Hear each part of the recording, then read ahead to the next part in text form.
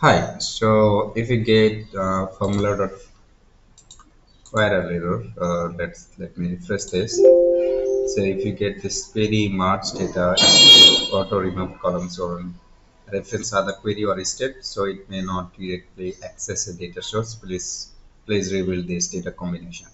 So if you get this kind of pop-ups, then what you need to do that you need to right click on this. So to go to in this section, you need to go to this data query and connection. So if you click query and connection, then you'll see a pane like this and click edit, and then it will open up this Power Query editor.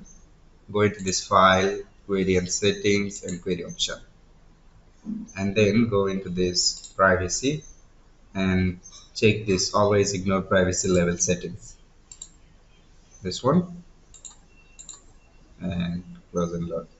Now if I try to refresh this one, then this time it's refreshed correctly.